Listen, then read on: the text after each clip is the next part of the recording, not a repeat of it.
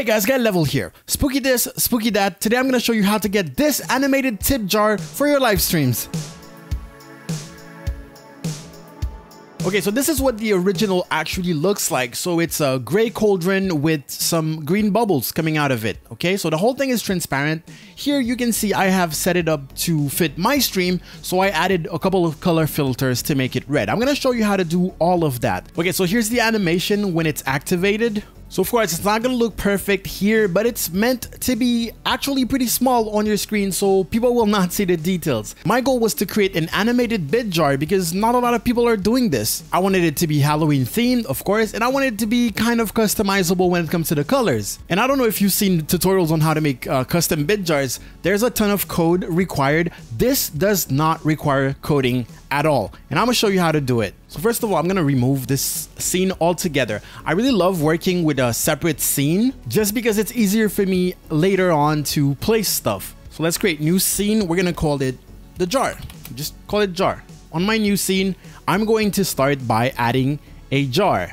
Now, in order for this to work, there is a specific jar that I found that matches the cauldron pretty well. So we're gonna go to the right here, we're gonna click the jar, and you're gonna add source.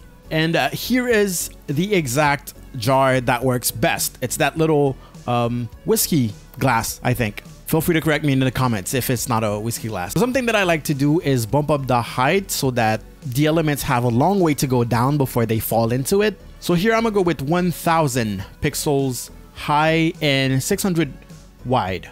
Of course, depending on your preferences, you can customize it yourself. Those are the basics. So here I have my cup. So now I need to bring in the jar. So in the description, there's going to be a link to download the jar, and I'll explain more on that a little bit later. So I'm going to add a media source because technically it's just a video with a transparent background. I'm going to add a new source, call this one Cauldron, and locate it.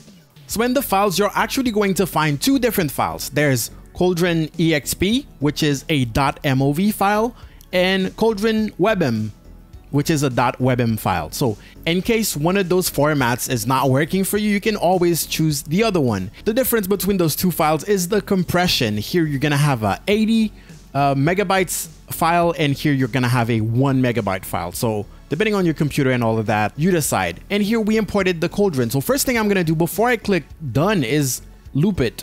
Okay, make sure it goes on forever.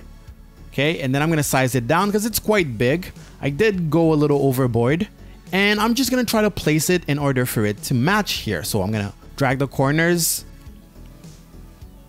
and remember that I can also just pick this right there and also drag it and place it perfectly.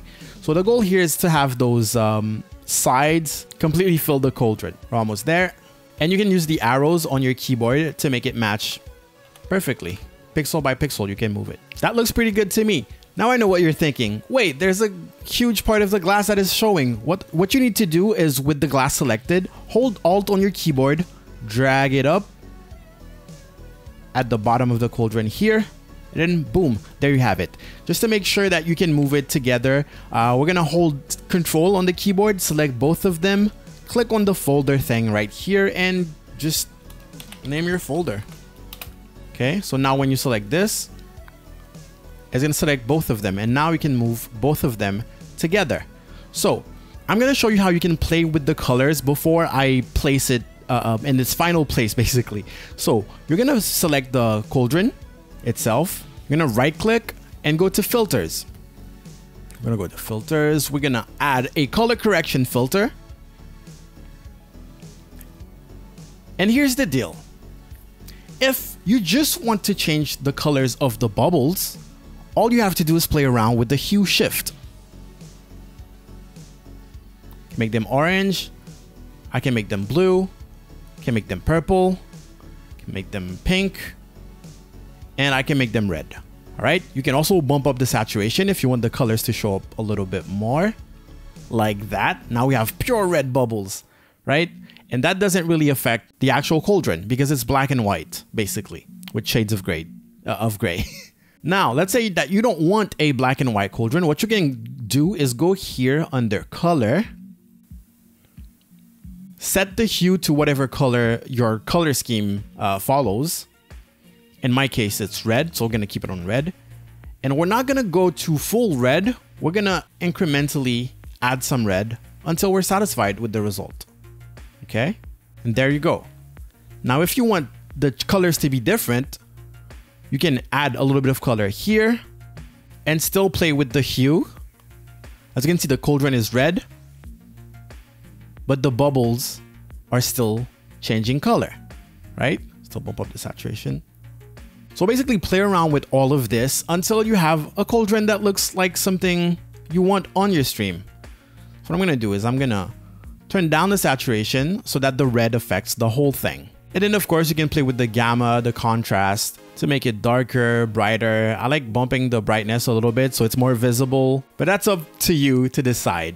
Now that you're done coloring it, what you need to do is click on the folder and actually place it as if you were going to place it on your actual screen. So I want this to be quite small. Of course, it is animated. You don't want it to be too distracting. So I'm gonna place it just like that around here, and I'm gonna bump it up a little bit, make it even smaller. So now if I go to my game scene, for example, and I wanted to add that cauldron, what I would do is just click on that plus, add a scene, because we made a separate scene for the cauldron, and add the jar. Click here, and there it is. It appears. I'm even gonna get the little animation of the bits falling in. And from there, of course, it's a full screen image. What you can do is hold Alt again, crop all the negative space. Not too much, because remember the bits have to fall from somewhere. And now you can place it wherever you want. It even has a little bit of shadow underneath it. All right, I'm gonna play around with the colors a little bit more just to show you other examples. But there you go. This is how you can get a very, very simple animated tip jar without knowing anything about code, without touching code, just by uploading this thing. Now let's talk about the price. You can get this animated tip jar for free. It doesn't cost anything, but if you would like to support me, you can get it on Gumroad for 99 cents. So there will be a link in the description for the free version, completely free. Just download it from Mediafire. And then there will be gumroad.com where you can get it for 99 cents in case you want to support me. The thing is, with my Gumroad account, I cannot upload things that are more than 25 megs and also have them free. So if I want that product on Gumroad, it has to be the minimum price, which is 99 cents. And even if you're getting the free one, please do check out gumroad.com/getlevel. I do have a bunch of overlay packs there that are free, and the other ones are very, very cheap, okay? So let me know what you think in the comment section below. What type of other animation would you like to see bit jars made out of? And if you're asking for like the code, the JavaScript code for making, I'm not really interested in going into details into that, but I can definitely make more graphics that can go on top of already existing bit jars, basically. Oh, I might even make one for Christmas. What do you think? Leave your comment in the comment section below. Anyways, guys, thank you so much for watching my video. That's it for me. I will see you guys next time. Go out there, make me proud, and happy Halloween.